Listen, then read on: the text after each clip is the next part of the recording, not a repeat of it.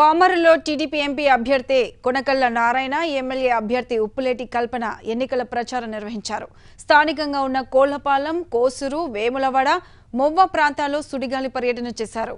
నేతలు, కార్యకర్తలు భారీ ర్యాలీతో వీరికి స్వాగతం పలికారు.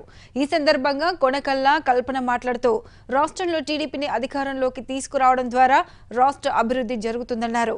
నియోజకవర్గ ప్రజలు అందరూ టీడీపీని గెలిపించి అటు పామర్రు, బందరు అభివృద్ధికి సహకరించాలన్నారు. నాయకులందరూ కూడా ఐక్యంగా ఉండి ఈరోజు మరి అందరూ కలిసి ఐక్యతా ర్యాలీ లాగా బైక్ ర్యాలీ పెట్టాం. కోళ్లపాలెం నుంచి ప్రచార కార్యక్రమం ప్రారంభించాం. ఇక మాకు తిరుగులేదు. మరి గ్రామాల్లో మేము కదిలి వస్తూ ఉంటే ప్రతి గ్రామం నుంచి కూడా మరి వందల కొద్ది బైక్లు కలుస్తూ ఉన్నాయి మా ర్యాలీలో. మరి ఎంపీ గారు నేను ఇద్దరం కూడా మళ్ళీ గెలిచి ఈ విజయోత్సవ ర్యాలీ లాగా ఉంది తప్పించి ఇది ప్రచార ర్యాలీ లాగా లేదు. కాబట్టి మూడోసారి ఎంపీ గారు అట్లాగే మళ్ళా నేను రెండోసారి ఎమ్మెల్యేగా మేమిద్దరం కూడా గెలవబోతూ ఉన్నాం.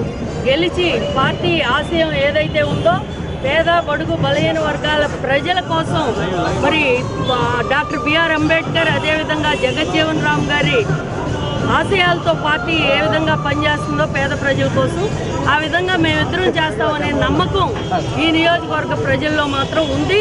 ఖచ్చితంగా మేమిద్దరం కూడా పేద వర్గాల నుంచి వచ్చిన వాళ్ళమే కాబట్టి పేద ప్రజల పక్షాన్ని నిలబడి వాళ్ళకు ఉన్న సమస్యలు మరి పరిష్కారం చేయటం కోసం పేద ప్రజల పక్షాన ఉండి వాళ్ళ కోసం నిలబడి వాళ్ళకి అండగా ఉంటామనే నమ్మకంతో వాళ్ళు ఈసారి కూడా మా ఇద్దరిని గెలిపించబోతూ ఉన్నారు.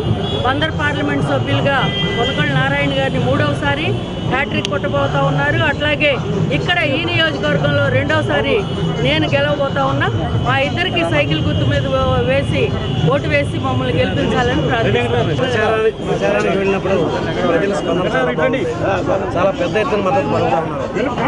దీనికి కారణం నారా చంద్రబాబు నాయుడు గారు చేసిన సంక్షేమ కార్యక్రమాలు. ఇవాళ సంక్షేమ కార్యక్రమాలు అంటే కేవలం పేదవారి కోసం, ఆర్థిక ఇబ్బందులు ఉన్న కోసం ఈ ప్రభుత్వం అండగా నిలబడుతుంది. ఇవాళ రోజున వృద్ధుల్ని, వికలాంగుల్ని, అలాగే వితంతువుల్ని, అలాగే రైతుల్ని, డ్వాక్రా మహిళల్ని ఇలా ఎవరైతే పేదవారు ఉన్నారో వాళ్ళందరికీ కూడా ప్రభుత్వ సంక్షేమ పథకాలు అందరికీ కూడా బాగా నచ్చాయి, అందరికీ అందినాయి. ప్రజలంతా కూడా హ్యాపీగా ఉన్నారు. ఇవాళ రాష్ట్రం బాగుపడాలి అంటే, రాష్ట్ర భవిష్యత్తు బాగుండాలి అంటే చంద్రబాబు నాయుడు గారే ముఖ్యమంత్రి కావాలని చెప్పి ప్రజలంతా కూడా ఆకాంక్షిస్తూ ఉన్నారు. ఎక్కడికి వెళ్ళినా కూడా మళ్ళీ చంద్రబాబు నాయుడు గారే మన ముఖ్యమంత్రిగా కావాలి, ఈ రాష్ట్రం అభివృద్ధి చేసేది ఆయన వల్లే అవుతుంది అని చెప్పి చెప్తున్నారు. ఇవాళ వైఎస్ఆర్ పార్టీ వాళ్ళకి ఓట్లు అడిగే హక్కు లేదు. వాళ్ళు అన్ని రంగాల్లో కూడా పూర్తిగా వైఫల్యం చెందారు. ప్రతిపక్ష నాయకుడిగా కూడా విజయవంతం కాల, ఫెయిల్యూర్ అయ్యాడు. ప్రతిపక్ష నాయకుడికి పాత్రకే ఫెయిల్ అయితే ఇక ముఖ్యమంత్రి పాత్రకు వాళ్ళ రోజున పార్లమెంట్లో కూడా వైఎస్ఆర్ పార్టీ పలాయి నుంచి తగ్గించింది. ఎప్పుడు కూడా మోడీని నిలదీయాలి. వాళ్ళు కేసుల్లో ఇరుక్కుని ఆ కేసులో బయటపడాలి. ఇవాళ రోజున వాళ్ళు రాజీనామాలు చేసి పారిపోయారు. అటువంటి వారికి ప్రజలు సిద్ధంగా లేరు. చంద్రబాబు నాయుడు గారు మళ్ళీ విజయం సాధిస్తారు.